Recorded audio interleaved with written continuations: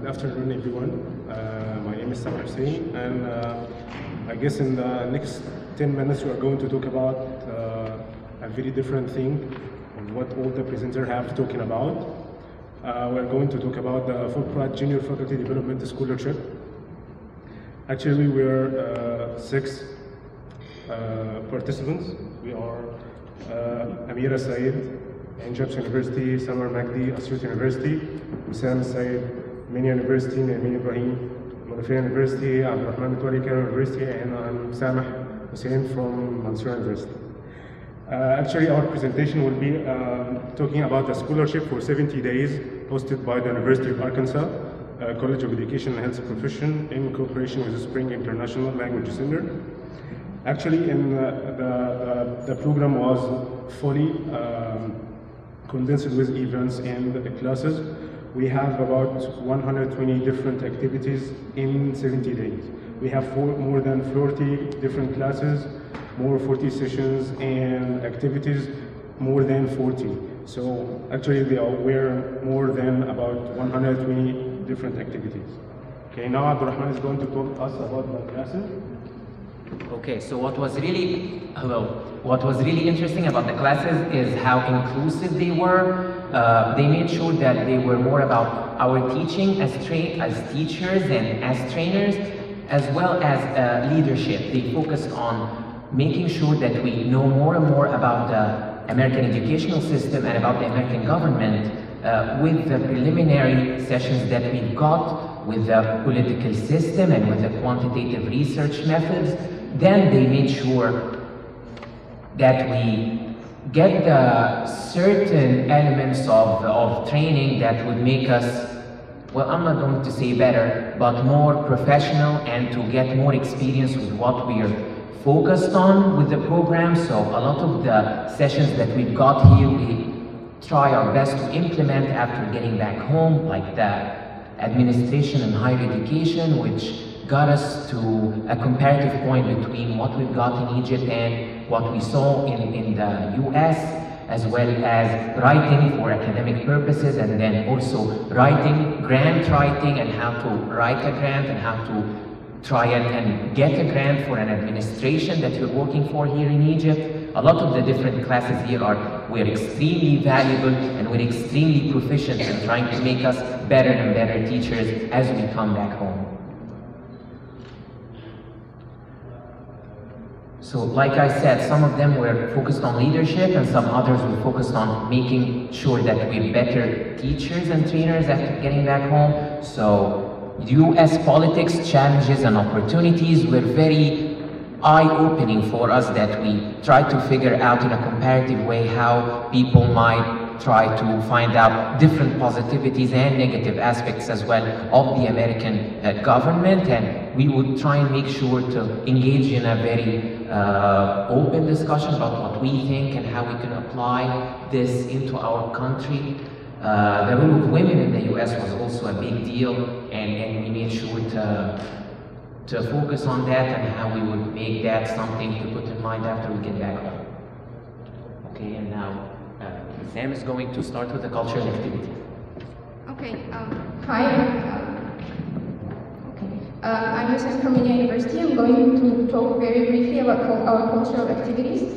I think we experienced everything that anyone goes to America experience, the bowling games, the baseball game, and so. But I think the most two interesting things we learned there about American history and culture. We learned about of course, we all know the African-American history of America, but we got to experience it firsthand, and we knew very personal stories about African-Americans there, because we were in Arkansas, and it's a southern state where racism and race was a very big issue there. And also we got to learn about the Native American,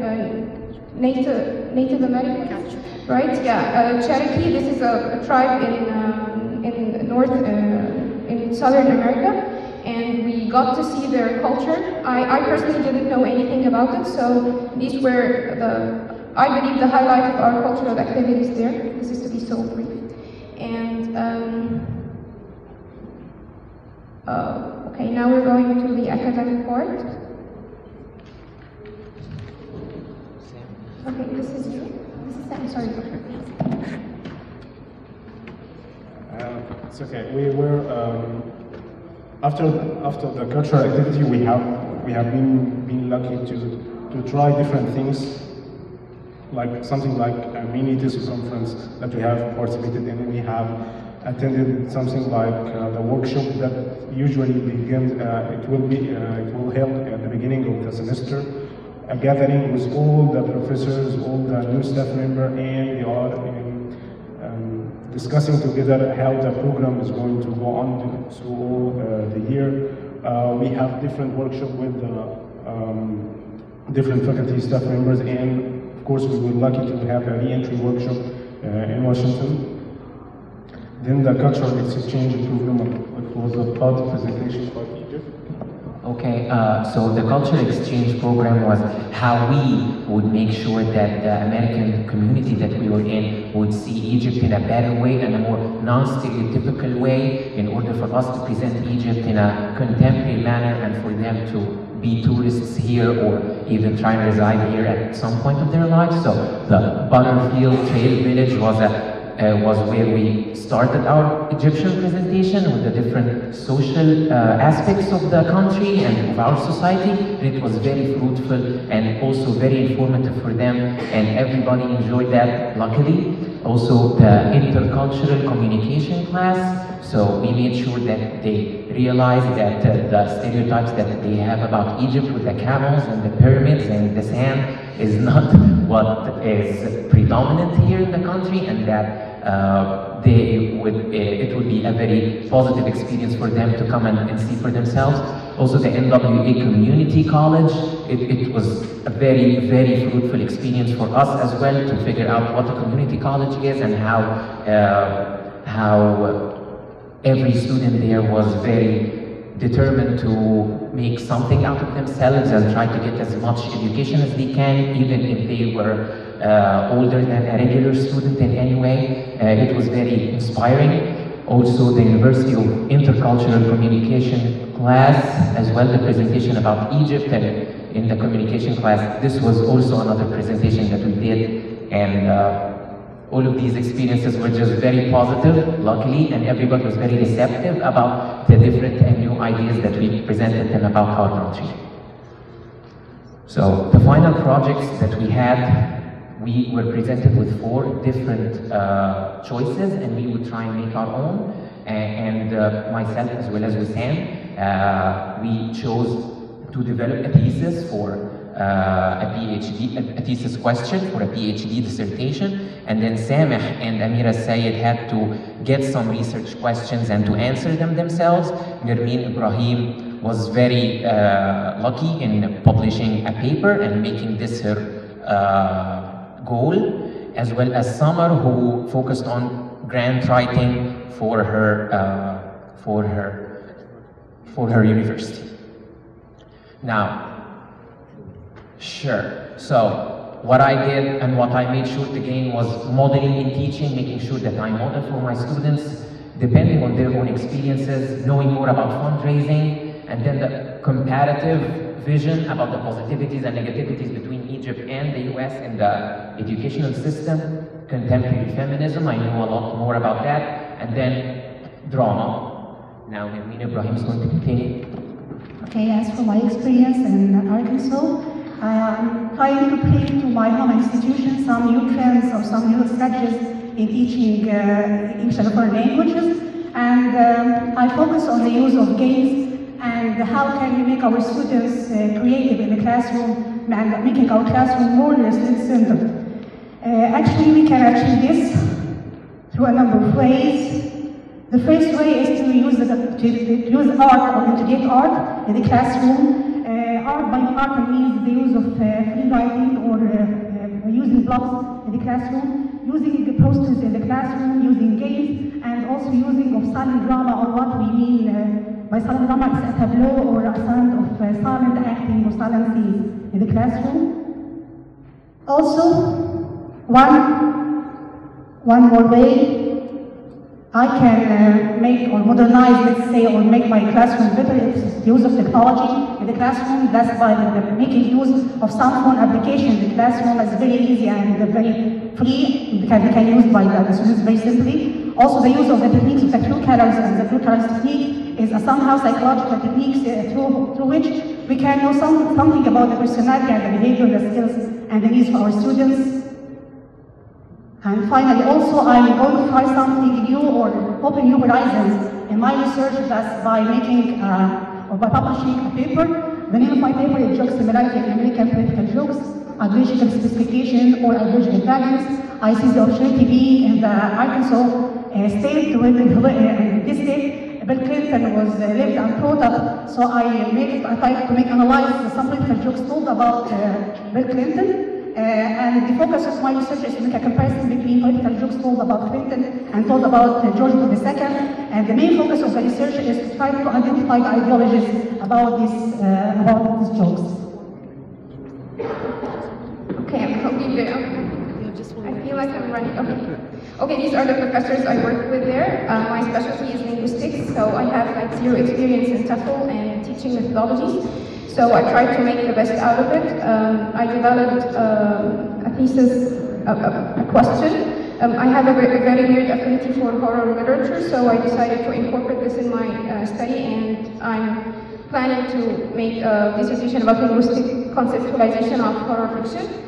And also at the TEFL conference, I presented a very brief presentation about the potential of horror fiction in language pedagogy. And then lastly, these are pictures in my class in faculty of ElSayed University. I asked my students to present some cultural stuff about America, and I used a technique I learned there in the university. We don't have time for 2 more people. You run out of time. One slide only. Okay, 1 minute, 1 minute. Okay. They have time. No, I'm sorry because there are many of you. I'm sorry about that. So just have 1 minute for each one because we have to have coffee break. Okay, my project was on TEFL training for English instructors at Assiut University. The main problem that we have in Upper Egyptian University is that we don't have like teacher trainings or anything for teachers to improve themselves. So I thought about something that will help them to improve their teaching skills. So it will be a cooperation between University of Arkansas and Assiut University. And also we have a cooperation between Ain Shams and Mansoura universities. Okay, I have some different phases here for the program, but I was lucky when, upon my return to Egypt, I met Micah, who is the new RELU officer in Egypt, and I talked to him about my project, and he showed, it showed interest in that. Thank you. The last one. Hello, everybody. I'm Amira El-Sayed. When I went there, I was focusing on, 1 minute, okay, I promise. Okay, when I went there, I was focused on answering a research question. Actually, I had my PhD proposal accepted here in Ain Shams University before going to the US to the University of Arkansas. And I wanted to form like a complete image of the program that I will implement in my PhD thesis. So I met Dr. Tina Holland. She was like more than an academic mentor. She was a friend. She was very supportive. And I knew many things that helped me like form a complete image of that program in my PhD. my PhD title is an e-mentoring model for developing English as a foreign language student-teacher self-efficacy and emotional intelligence. I learned how to use the mixed research methods by taking the responses of the students to my in the blog or in the online form. I also learned how to implement videos for the researcher to the platform from Dr. Tina. In the statistical part, it was a bit challenging for me, but I learned a lot there about the statistical part and how to implement it correctly. And I took an idea on how to design an online course. It's my very first time to do that, so it was very beneficial for me. Thank you very much. Yes.